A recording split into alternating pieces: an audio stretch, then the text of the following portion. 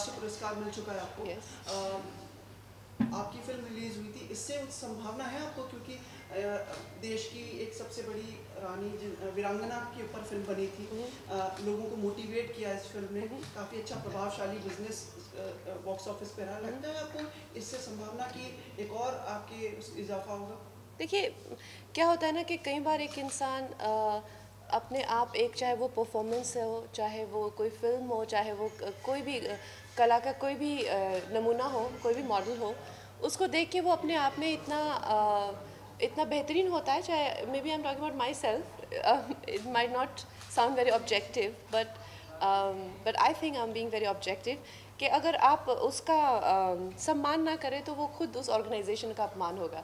तो अगर मेरे अवार्ड को या मुझे इस फिल्म को मणिकर्णिका को लेकर अगर राष्ट्रीय पुरस्कार ना मिले तो I think it will be, राष्ट्रीय पुरस्कार की क्रेडिबिलिटी क्वेश्चनेबल हो जाएगी, क्योंकि आप इस तरह का काम करते हैं। So it should and the work should be like that, but again like I said, अगर कोई और इससे भी बेहतरीन काम आता है then I will be objective enough to से कि no, this is better than me.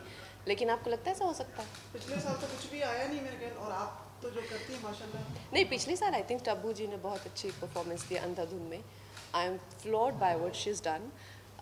सो ऐसा ही है, पर अब की साल में I mean it will be revelation अगर मणिकर्णिका से अच्छा परफॉर्मेंस होगा। I will definitely appreciate that, पर मुझे तो नहीं लगता कि हो सकता है।